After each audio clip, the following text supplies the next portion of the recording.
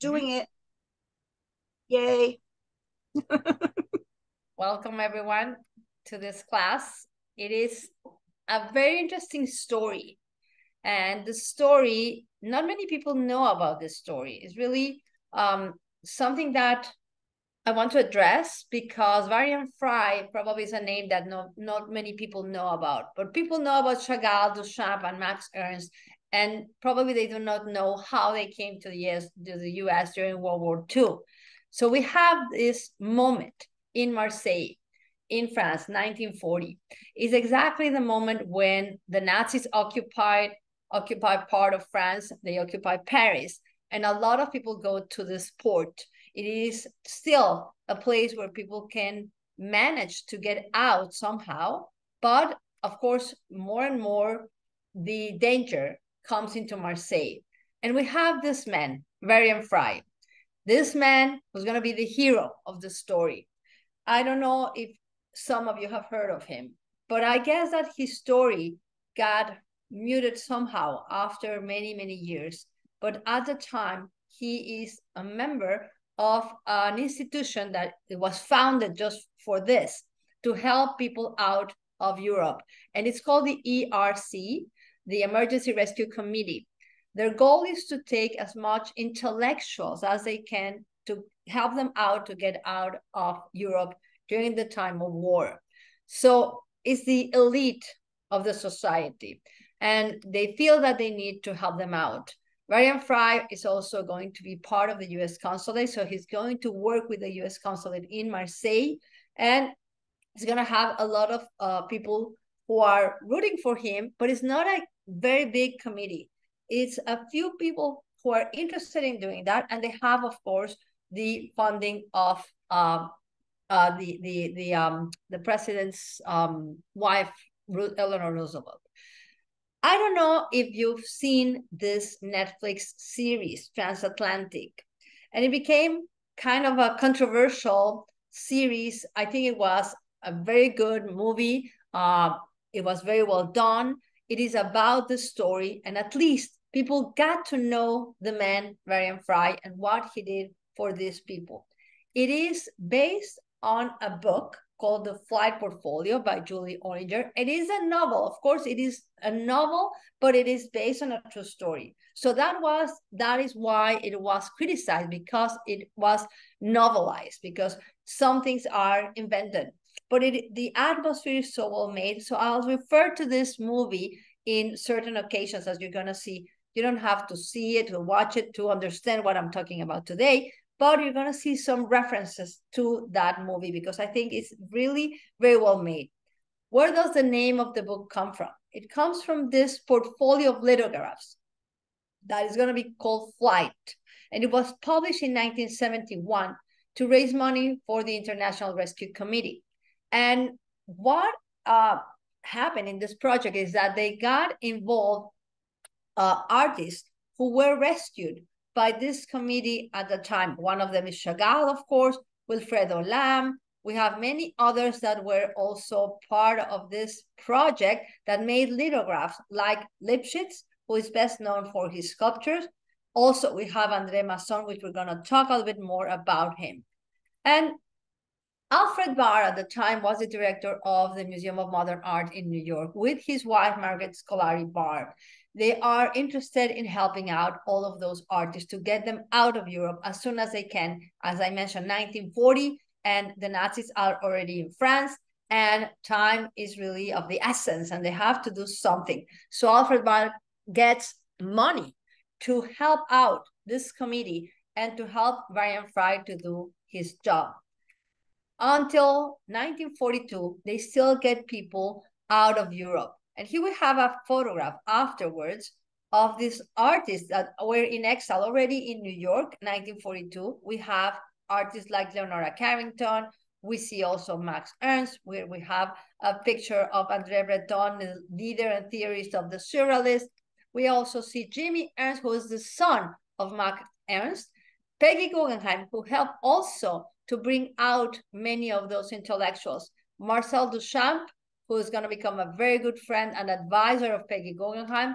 Pierre Mondrian, and I didn't mention Leger, who's sitting right here, and many others. But this is a very interesting picture where we have all of those artists coming from Europe and they're refugees in the US. So Varian Fry, we go back to the hero of the story, this man who's going to become the man of the hour. He's going to be helped out by Miriam Davenport. And Miriam Davenport, she was an American former art student at the Sorbonne. So she's in Paris at the time. She gets to Marseille also in 1940 to help out this, this committee. We have also Iram Bingham IV, who is the descendant of Iram Bingham III, who is the discovered, who is the one who discovered Machu Picchu. So he comes from this cultural family, and he is going to become one of the vice consuls in Marseille, the American vice consul. So again, we don't have a lot of people working with Varian Fry, but the people who are there, they're committed to their goal. And then we have another person, Mary Jane Gould. She was from Chicago. She was an heiress. She was a lover of the arts and the good life. She was in Paris at the time. She was living in France. And also she gets to Marseille at that time in 1940. And she gets in touch with Varian Fry. They figured that they need a place where they can put all of those intellectuals before taking them out of Marseille. And they rent out a house, a villa, which is going to be called Villa Herbel. And this is a photo taken in 1964 when Varian Fry went back to Marseille. In 1970, this house was demolished. But in the movie, we see it recreated pretty much the same as it was during the war. So we find that these men and women who worked with Varian Fry are really very, very important, and they were very courageous. One of them is Albert Otto Hirschman. He was from Germany. He was Jewish. He was a political activist. He went to Spain during the Civil War. He was also very openly active politically and against Mussolini's dictatorship. He would speak out about it. And here we have him later on after the war, interpreting for one of the accused German officers in one of the trials in 1945, I'm sorry. So he also is going to later on come to the US. Hirschman is going to enlist two different people, Hans and Lisa Fitko, who were also anti-Nazi activists. Here we have him, Hirschman, in a picture. But in 1941, in June, there is raid in the villa. And the police came into the villa where all of those intellectuals were. And this is the moment when he's going to flee through the Pyrenees, and he goes to Lisbon, and then he comes to New York. And finally, he's going to join the US Army Intelligence Section, and he's going to be a Princeton University teacher. He's going to be an author of many books and also on political economy and political ideology.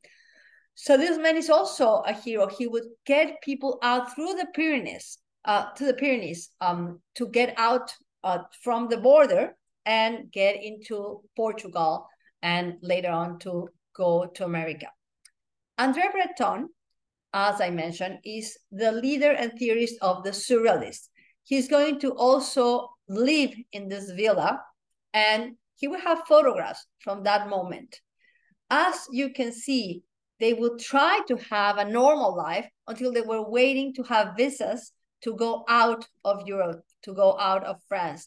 And they would invite over other friends that were also in Marseille. So here we have a picture of Varian Fry in the center, André Breton on one side, Jacqueline Lamba, who was married to André Breton, also Jacques Herold. We're going to talk a little bit about all of those intellectuals, Wilfredo Lamb, the artist, Daniel Benedict, and many others like Jack Lipschitz, which we don't see in this photograph, Walter Benjamin, who later is going to die, he's going to kill himself, Anna Arendt, Claude Levi-Strauss, Franz Werfel, Alma Mahler-Werfel, Leon Feuchtwanger. So we're going to talk more about the artists, sculptors, and painters, more than the intellectuals like and writers.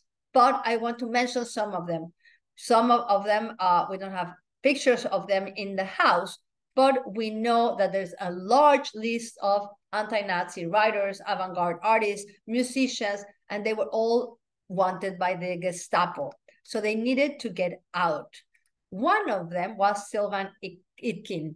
He was an actor. He was also a director. And he comes to Marseille in 1940. He stays there for 2 years, and he's going to be a very well-organized man. So he's going to found the Croque-Fruit, so the workers have a cooperative to employ the refugees, to have food, to sell something, to trade. He's gonna join the resistance, and finally he's gonna get killed by the Gestapo. So not all of the people who got into the villa are gonna be saved. Some of them, like Itkin, are gonna die just fighting, or because they didn't have any luck and they couldn't get out on time. So this is how Marseille looked at the time. It is a port, as I mentioned. So of course, many of those artists who get visas are gonna get out with ships, but many others have to walk through the mountains, through the Pyrenees, to walk to the other side, to walk through the borders. And André Breton, we have many stories that are actually, some of them wrote later about the stories in the villa. One of them is André Breton. Varian Fry wrote also in his autobiography about this moment. But on the first day when André Breton comes into the villa, he brings with him a bottle of live praying mantises, and he puts them all together on the dining room table. And imagine this, insects all running around on the table. But of course, he was a surrealist, so you can imagine what was going on that villa, all of the parties that they would do. For the surrealists, the mantis is like a totem. It's like this icon of this female insect who devours the male after mating. Also, for the surrealists, all of those insects that have to do with sex and death, but at the same time, it has an anthropomorphic form. And for André Masson, who actually kept a lot of them in his house and he raised them, those insects, as he would say, were admirable. And this is a drawing by André Masson of the praying mantis. So the photographs that we're seeing here are from that moment when they are at the villa. Wilfredo Lam in the center. I mentioned also Elena Holzler Lam, who was married to Wilfredo. Jacqueline Lamba, married to André Breton.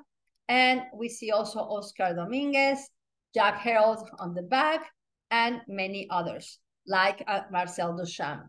He's going to come to the villa, and he later is going to become a very good friend of Peggy Guggenheim. Also, he's his art advisor, her art advisor, I'm sorry. Marcel Duchamp made this art piece for Peggy Guggenheim. It's called Boîte en valise, or a box in a valise, or in a suitcase. It is a Louis Vuitton, it's a traveling case, and he's going to make 69 reproductions of his own work.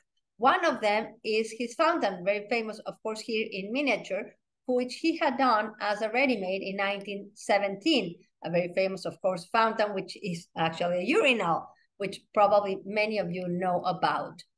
And he's going to get out, thanks to Brian Fry, in 1942 on the ERC through with a hospital boat. It's called the Maréchal Lyautey, and he came to the US because of the help of Marcel Duchamp, but also of Peggy Guggenheim. When he comes to New York, he is going to help out Peggy Guggenheim in designing some of the exhibitions in her gallery, The Art of the Century. And here we have a photograph of one of those exhibitions where he put string all around the exhibition, and he put children playing around and just skipping rope.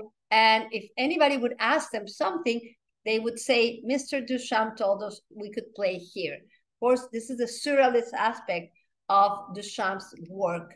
And when he was at the villa, he also was alongside André Breton, which we see here, and we see Peggy Guggenheim in the center. So in 1941, in the spring, she visited the Villa Herbel. Varian Fry is going to write about this moment on his autobiography, which is called Surrender on Demand.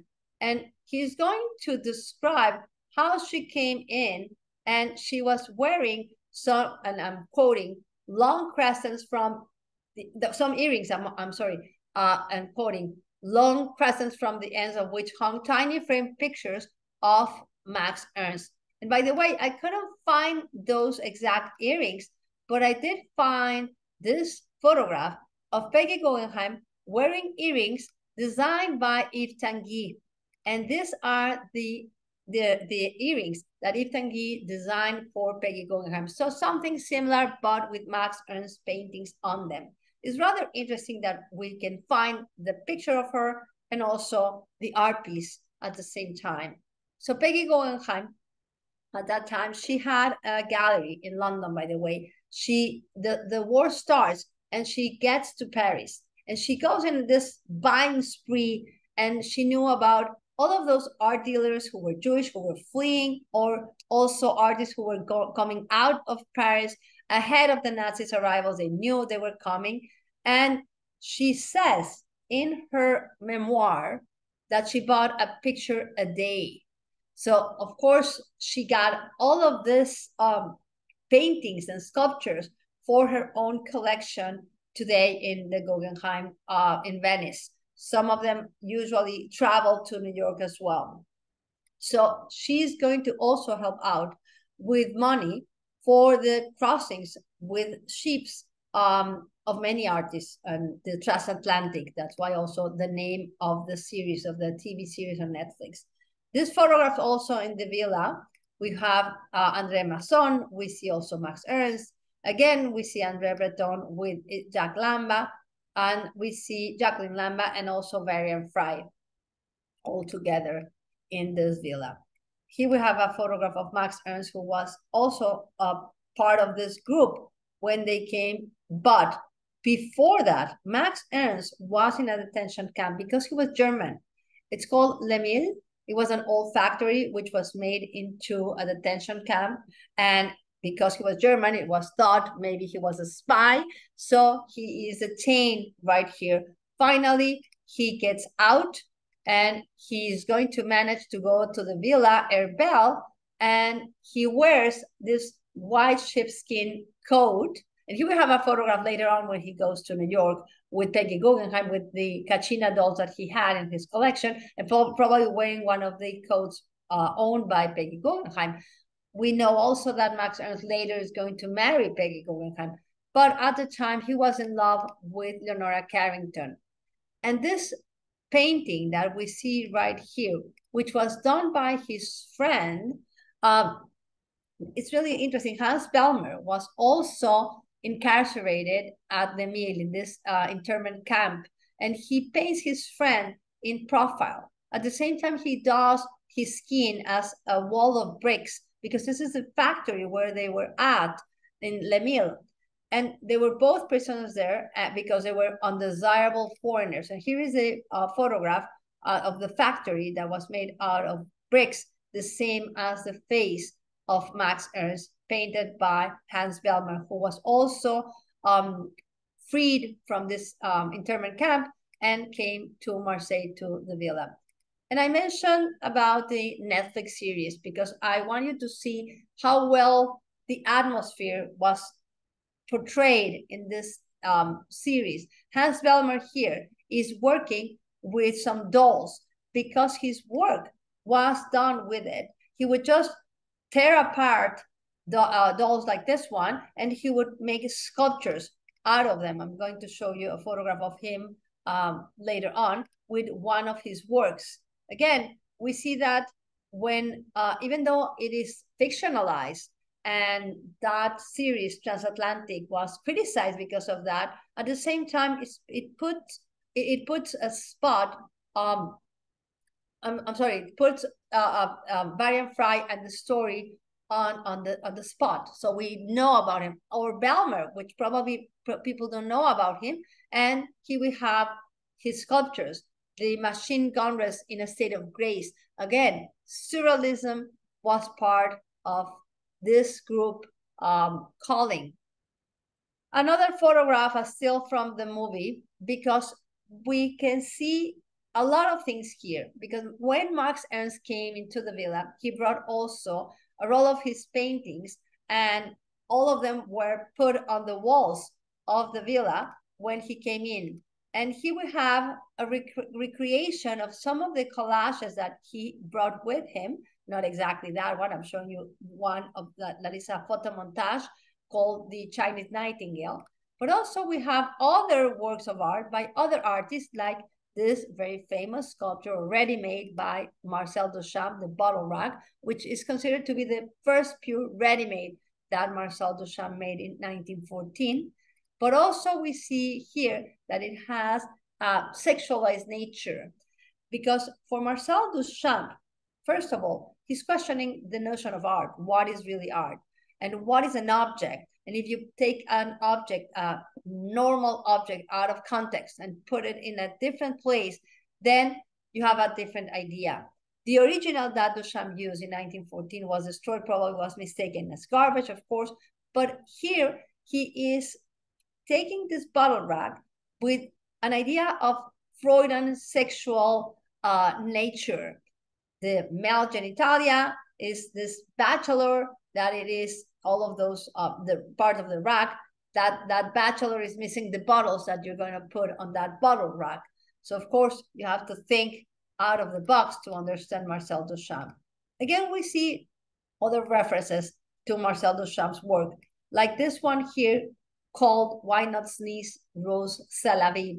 He called this kind of ready-mades, actually called them assisted ready-mades.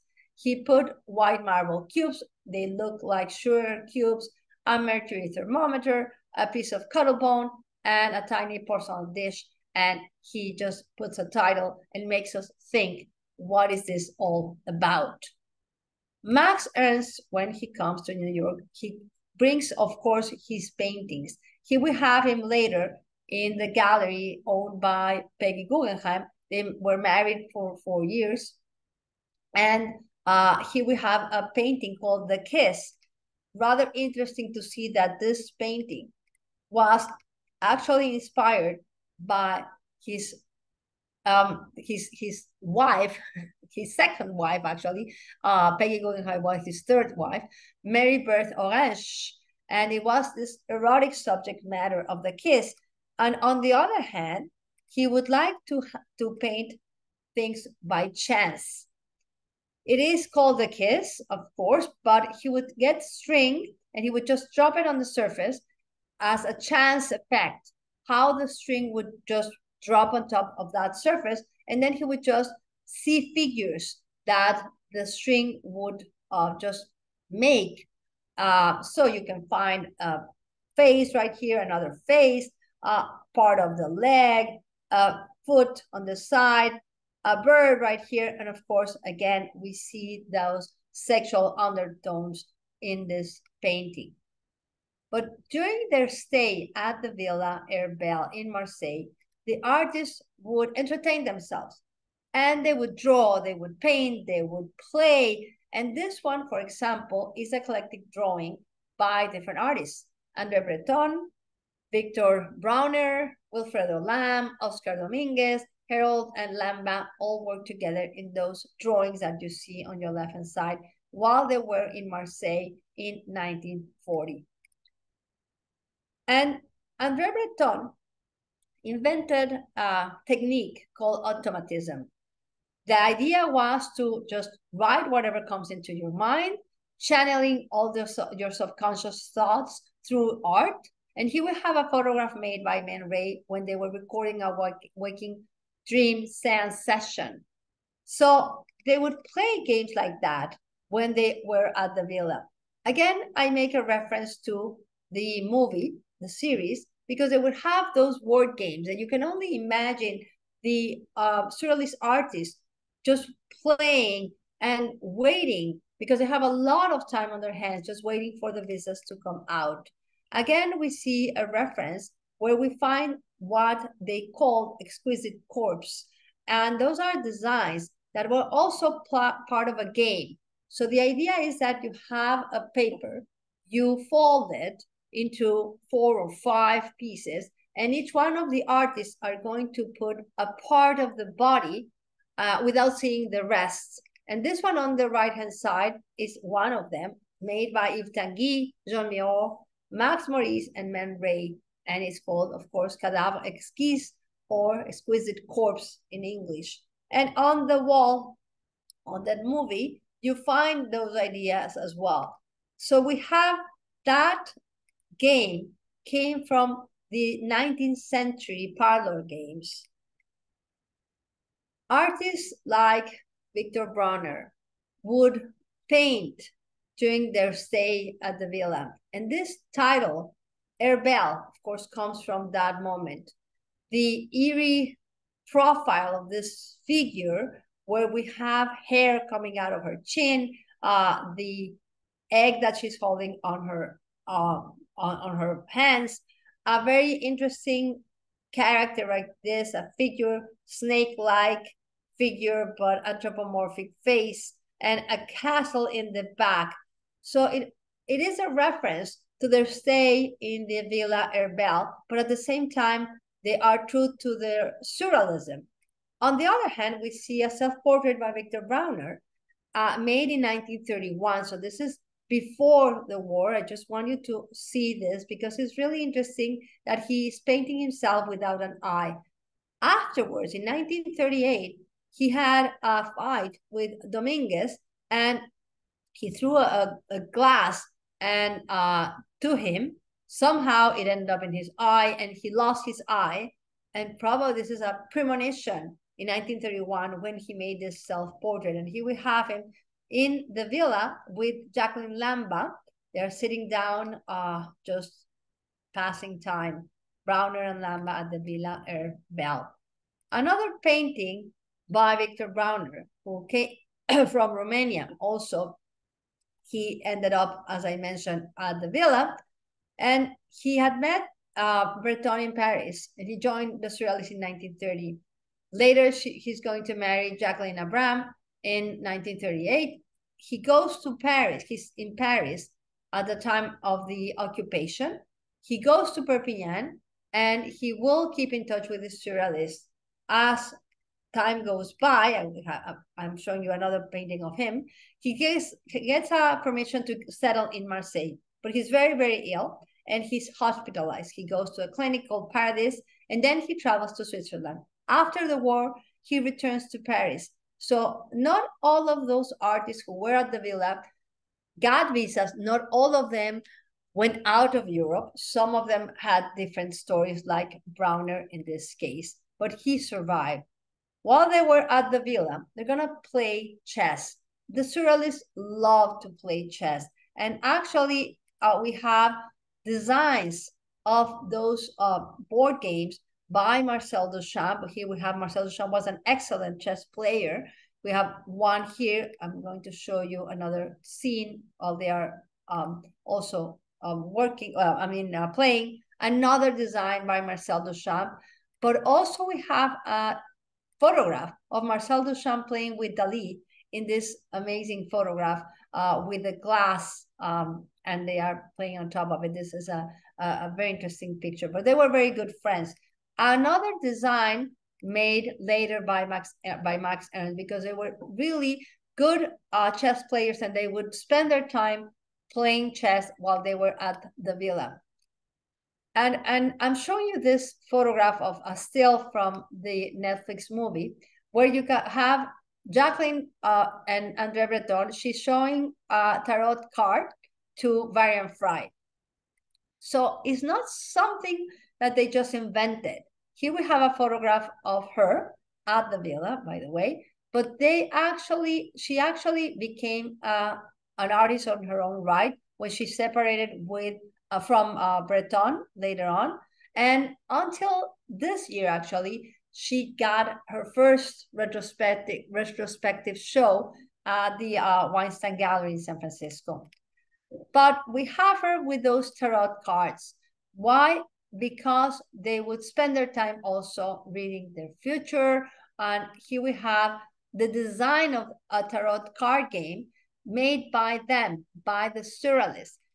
André Breton was studying the tarots of Marseille, and he was looking at them and how he's going to take that idea and he's going to make it his own. And each one of the artists are going to have one design of each one of those cards with a surrealist twist, of course. It's going to be called the Jeu de Marseille, or the Game of Marseille. They reinvent the iconography of the tarot. So it's also very playful, and it's going to be published in 1943. Later on, it's going to be republished in 1983, and it's going to be edited by André Dimanche. So I'm going to show you some of the examples of that tarot card game. Victor Brauner designed this one, Dessin de Connaissance, and we see that there's the idea of a card, but at the same time, it's a drawing. We see a jaguar, you have the double face right here, another face with her blonde hair, and then we have another design by Max Ernst, which is a historical character. This figure is Pancho Villa, the revolutionary man from Mexico, and it is the bloody wheel of the revolution. So again, we have a combination of characters, of figures that are poets, historical figures, writers, and whatever came to mind. So we find also one very important figure, which is Père Ubu, which is going to be the Joker. Père Ubu, or Father Ubu, it is drawn from this play called Ubu Roi by Alfred Jarry, who in the 19th century, late 19th century, is going to publish this play. And this character, who is Ubu Roi, or the King Ubu, it is this laughable character who is a bourgeois, but it is a very, very dumb character. It is a proto-Dadaist play, and the surrealists would draw on that. They would be inspired by this character.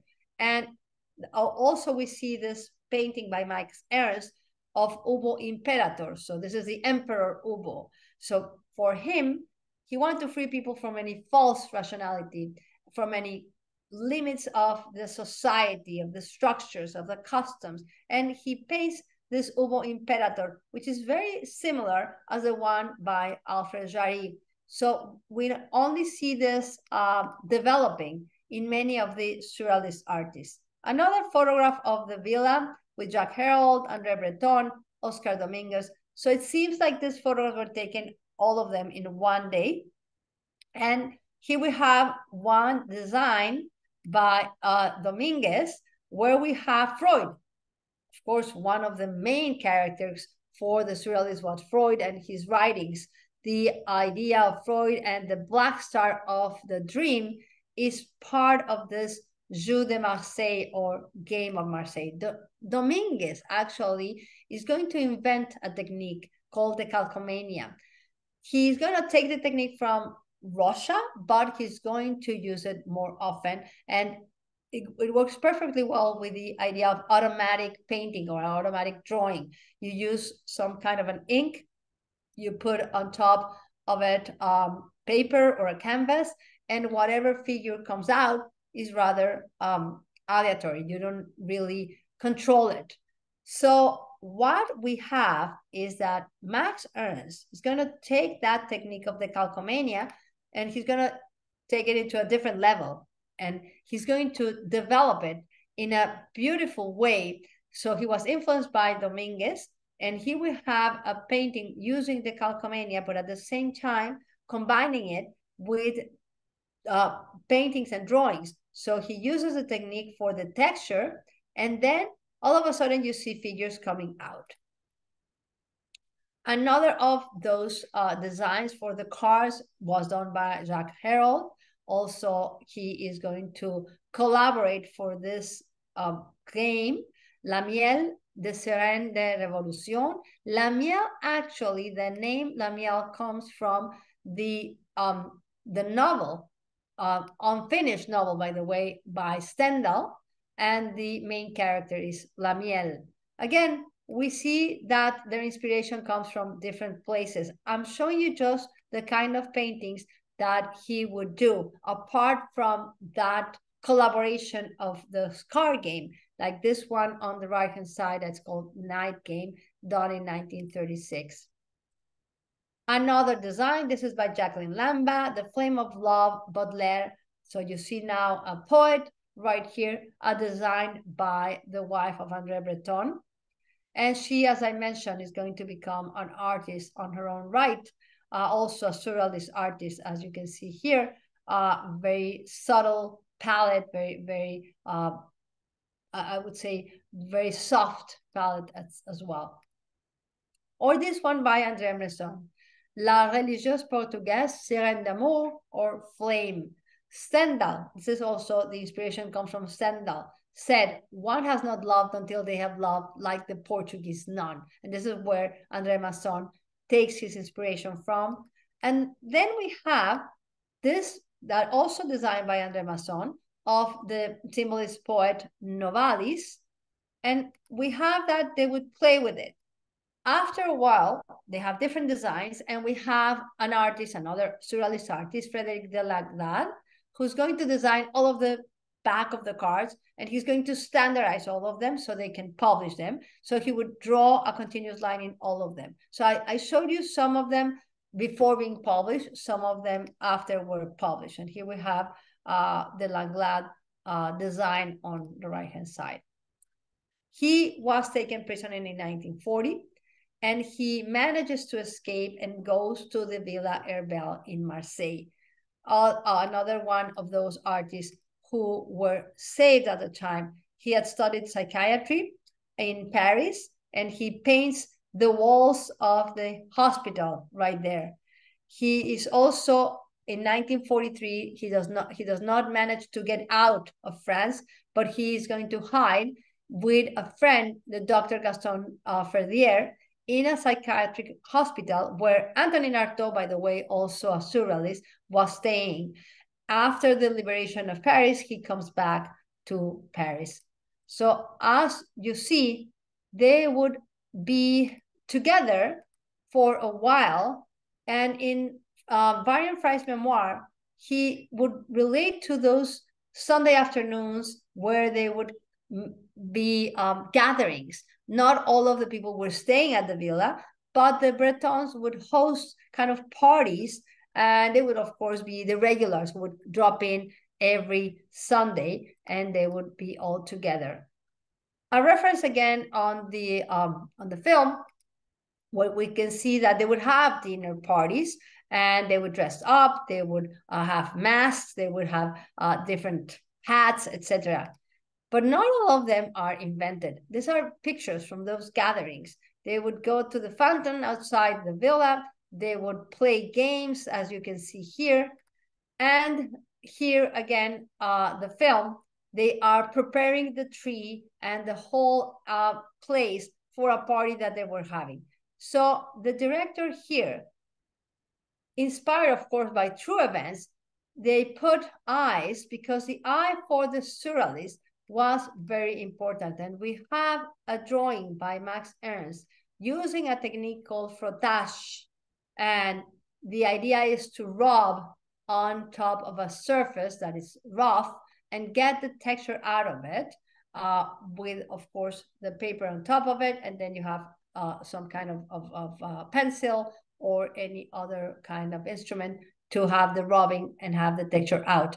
So the eye was important because this is the way to the soul for the surrealist. But we also have pictures of the actual moment when they were decorating the garden of the villa. And here we find these two friends, Danny Benedict and Max Ernst, hanging the pictures painted by Max Ernst, but also by Leonora Carrington. Here we have one by Max Ernst, the very famous painting that he made, the attirement of the bride, also bought by Peggy Guggenheim, the self-portrait made by Leonora Carrington that he had, and also a painting that Leonora Carrington made of him that we find on top of that tree, and many others. So it's rather interesting to see that the truth is that they would entertain themselves somehow while they were waiting and we find the painting of the attire of the bride, also called La Toilette de la Mariée, hanging on top of the tree. So you see it here without, of course, a frame. Later on, we will see that painting in the Peggy Guggenheim collection. It is supposed to be the depiction of Leonora Carrington, who was the love of Max Ernst. At the time, Leonora Carrington fled to Spain, and she finally comes to the US and later on to Mexico. But supposedly this figure right here, this nude figure with this owl-like cape, supposedly is a representation of Leonora Carrington. She's attended by this other naked figure right here. And here we have a photograph of Max Ernst with Leonora Carrington before coming into the villa. But also, he painted himself as this bird, Lop Lop, his alter ego, which we see also here on the left-hand side as this like self-portrait of Max Ernst. André Breton is portrayed in the Netflix series wearing these goggles and a piece of paper. But actually it comes from this photograph that André Breton took of him before, many years before, also part of his performances that he would do, this Dadaist and later Surrealist performances. And this photograph was done by Man Ray. Another reference to the movie, because I like seeing things that are accurate. And probably they did not have this kind of party right there, but they did use some of the hats and dresses that probably were inspired by actual designs that were surrealist, like Elsa Schiaparelli's famous hat shoe, or also here we have her wearing her hat shoe. And here we have the mannequin done by Dali wearing the hat shoe as well. And this one, which is a bra, also designed by Elsa Schiaparelli, that it resembles a little bit of the dress with those gloves that the character here is wearing. Or this other, where we have an actor impersonating Victor Brauner and Marcel Duchamp. They are all dressed up with costumes. And again, we see the eye, because Victor Brauner, remember, he had lost his eye, because Dominguez had thrown a glass and it ended up in his eye. On the other hand, here we have a photograph of him and Marcel Duchamp on the right-hand side, who would also dress up as a female character, and he would use it as an alter ego. And he called himself, when he would dress up, he would call himself Rose la Vie, also referring to a French phrase called that, if you think about it and you hear the sound of it, Rose la Vie, or Eros such is life, or arroser la vie, to make a toast to life. So he would play with words, and here we have him in those photographs where he is dressed as a woman. He had a series of photographs made by Man Ray, dressed as a woman, and many of his works are signed with Rose la Vie name instead of Marcel Duchamp. And he is going to say, and I'm quoting him, "I decided that it didn't suffice me to be a lone individual with a masculine name. I want to change my name in order to change, for the ready-mades above all, to make another personality for myself." So of course, he's very well characterized here in the film on that transatlantic. Now, Marc Chagall had applied in 1933 for French citizenship, and he was rejected because when he was in Russia during World War I and later on, he was involved with the Russian government. So when he applied for the French citizenship, it was rejected. Until 1937, he became a citizen. And by the time the war started, he felt protected. He thought that nothing was going to happen to him, even though he was Jewish and he was in the Gestapo list. Wait, something happened here. Okay. So he goes to go when Paris is occupied, and he's going to write about this moment, that the rich greenness of the French countryside proved advantage for him and his artistic sense. And here we have a couple of photographs while he is staying in Gordes with his wife. We have a picture of him painting her before, of course, Bella, as you can see them together. He was painting her until, of course, they came to the US. She dies in the US later on. But those pictures that we have while he was in Gordes working are rather interesting, because we have the painting of the three candles, and he's in front of it while he's working. The three candles painted with his bright, beautiful colors as we know it. And then we have him here in this photograph when he was visited by Varian Fry, because Varian Fry tries to convince him that he has to get out of France as soon as possible. And they have papers for him. And they are here in front of a painting called the Madonna of the Village. In this photograph, Chagall is right here. And here we find Varian Fry on the left-hand side. And this is a painting, the Madonna of the Village, that he was painting while he was in Gordes. So one of the final meetings, and this is what Fry tells us, that Fry is going to ask him, Chagall is going to ask Fry, are there cows in America? And Fry says, well, yes, there are cows in America. And Fry says, I could see from the look of relief on his face that he had already decided to go. And this is how he convinces him. He convinces Chagall to get out of France because there are also cows in America. This is a photograph of he and Bella in 1944 already in the US. And they were the last saved of those intellectuals that Varian Fry managed to get out of France. The only artist who kept in touch with Varian Fry was Jacques Lipchitz, the sculptor. Somehow, this group of artists, even though they were saved by Varian Fry, they thanked him, of course, they owed him their life, but they didn't keep in touch with him. And each one of them had their own careers, their own life. They had to reinvent themselves very often. But Jacques Lipchitz kept in contact with Varian Fry throughout his life. And in 1941, Varian Fry is forced to leave France. The ERC and the IRA are going to be joining forces, and they're going to create another institution, the International Rescue Committee, the IRC.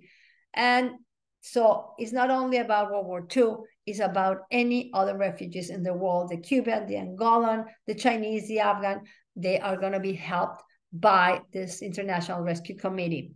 In 1964, they are going to have a project to fundraise and raise awareness of the plight of refugees. And with a partnership with the Museum of Modern Art, they're gonna make this portfolio called The Flight. But it's gonna be published until 1971, which this is how I started the class. It's gonna be 12 works by many artists who were saved by Varian Fry, Chagall, Lipchitz, Masson, Robert Motherwell. Motherwell was not saved by him, but I mean, or Alexander Calder, but they got into this project as well. It was published as a limited edition of 250 copies. And they have been they still work trying to help. And they do have some exhibitions, like this exhibition in 2020 with photographs of children, victims of trauma and violence, and wars and political situations in different countries. So they do fundraising for these causes to help out refugees. So Varian Fry is the hero of this story, and he managed to save many artists. Max Ernst, which we mentioned, Marcel Duchamp. Also, we find Marc Chagall as one of the last saved. Lipchitz, who still kept contact with him. We spoke about Hans Bellmer, also Jacqueline Lamba, and Wilfredo Lam, the famous surrealist artist. Again, we have André Masson, and I'm not mentioning all of them, but Oscar Dominguez was also part of it. Victor Brauner, And we also see Jacques Herold. And I'm not mentioning the rest of them who are writers, who are poets, who were philosophers like Anna Arendt or Walter Benjamin, and many others. So Varian Fry was probably this man who managed to do this, who was intelligent enough to try to help them out, to get them visas to get out of Europe. And probably if it weren't for this book, which is a novel, or also the Netflix series, not many people would know about Varian Fry. Thank you very much, everyone, for listening to this story. And I hope you had enjoyed this class. And if you have, please, comments, questions, just unmute yourself. Thank you. Super nice. Thank you. Thank you, Miriam. Yeah, it is an incredible story. Yes. Yes. And I recommend the series in Netflix. Yes. It's a series or a movie? It's a series. A series. Ah, okay. Yeah, I don't remember how many episodes they have. At least 5 or 6, I think. But it's very well made. It is. Remember, it's a novel, but it is based on a true story. Yeah. So don't forget. But it shows better, the book? Yes, or thank the you, Barbara. book? Yes, he's recognized righteous among the nations in Yad Vashem. Yes, he is. Yes, And he what's is. the name of the series again? Transatlantic. Transatlantic? Transatlantic. It is on Netflix. Yeah. Which is better, Batia, the book or the series? I didn't read the book. I knew about the story already. So if you know already, now that you know about the story, you will get more about the series. So I think you're going to enjoy it. It's really, really very well made. And I mean, it was really criticized because not everything is true, but really you can enjoy it. They had to make it interesting, right? Exactly. But most of it is. So it's very accurate. The way they put the whole atmosphere of the place and everything is really very well done. They did their research. So probably they did not dress like that, but at some point they did. Maybe not in Marseille, but they did. So yes. Well, it's the first time, I'm Lolita, that I participate in any activity of the Sterling Library, and I have thoroughly enjoyed it. I am very glad that I have joined this organization. Thank you. Thank you, Lolita. Thank you. Thank you. Really. Spread the word. Yeah. Thank you. Well, unfortunately, I had to be called away and I missed the whole thing except for the last 2 minutes. Is this going to be recorded? It is. It's still recording. It's still recording. Still recording. I think the Friends of the Stirling Road, they publish it in their YouTube channel, I believe. Yes. Or they send it in a letter, the newsletter. I think so. Yes, it'll be in the newsletter, and they'll tell you how to get on. Thank you. You can see it. You can see it. Yes. So don't feel bad that you missed anything. Yeah. Am I gonna receive the newsletter on the email or how? I hope you do. If you registered as, I think that you need to be a member, right, Susan? Yeah. Yes. Have you become a friend of the Sterling Road Library, Lolita? Well, I registered, but I really don't know what's the procedure to become a friend. If you will be kindly explain. Okay, Lolita, when you come into the library, at the desk, there is an envelope, and the envelope says Friends of a Sterling Road Library membership. And you can be a member for as little as $10 or as much as you want to give. I always say that, but it's the best $10 you'll ever spend because that money goes to all our programs that we provide for our library community. And this is just an example of the quality of the programs that we do provide. And I will tell you, I'm glad you enjoyed it. And I hope you come into the library, you get a schedule, and you do that. Okay? I sure will. Thank you. You're very welcome. I believe that also online, if you go to the Friends of Sterling Road Library online of the website, Also, Rhonda, Yeah, I have a question. I did see the series Transatlantic, and I was wondering how long did they stay there, the artist, in this mansion, and did the Germans not know that they were there? They did. Well, some of them stayed for months, almost a year, I think, some of them. Yes, they did. They did have a raid, and some of them had to flee and escape when the Germans came. But not all of them were, the Gestapo was not, we think they were very organized, but not as organized. So I don't think they had the list of everybody who they were seeking to imprison. But they did raid the villa once, and they had to hide and escape. Okay, thank you. Sure. Anybody else? Yes. Go ahead.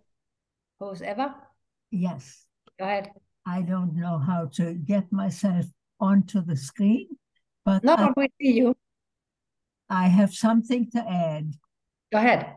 I was one of the 30 docents of the Art and Culture Center when they had the exhibit 250 diplomats who were helping people escape. And among the people saved by Hans Frey, or whatever his first name is, I'm sorry, William Frey. Yeah. He also rescued the couple. They were married to each other, a man and a woman, and I do not remember their name, but the series of Curious George, children. Yes. You're right. They were the creators of Curious George. Correct. They too were among the saved people. Yeah, correct. There's a list of about 300 people that he saved. Yeah. I didn't mention all of them, but yes, thank you. You're right. Yes. Thank you. Yes, there's a book about that. Which yes. was at the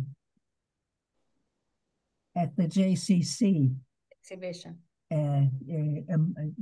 And he wrote also his autobiography. Marian Frey also wrote his autobiography, and there are many articles that you can read about, and the list of everybody that he saved and that he managed to get them out of Europe.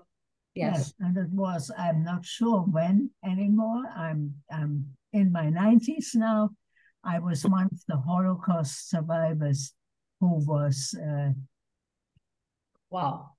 drawn into this exhibit of 250 diplomats. Wow, that's awesome. Very impressive. Very Thank you, Eva. Thank you for sharing that with us. Thank you very much. One of Bingham was involved in this. Walter Benjamin was also there. Yes. Yep. And one of his Anna Arendt and many of his relatives was there at the exhibit. Anise, I think, a younger woman. Really? That's awesome. Yeah. Wow. Thank you for sharing this. Thank you very much, Batia. Thank you, Eva. Anybody else who wants to add something or ask anything? Okay, so just thank you very much. Very enlightening. Thank you. Thank you. Thank you, everyone. Program. And excellent. See you very soon. Thank you, everyone. Thank you. When will you be back? Let me see. I don't remember. Susan, do you remember? Thank you. I have it in my calendar. We have to look at the calendar. Is it 2 weeks or more? I think it's on the 14th of November. 14th of November. Okay. Oh, November. November 14th. Yes. Time? What time? 7 p.m. 7 p.m. always. Always at 7 p.m. And what is it going to be about? Oh, that's a singer sergeant. A little bit different. I like singers. Yes. Hope to see you there. Thank you so much, Batia. Thank you. And thank you, everyone, for coming. Be well. Bye-bye, Susan. Bye, Linda. Bye.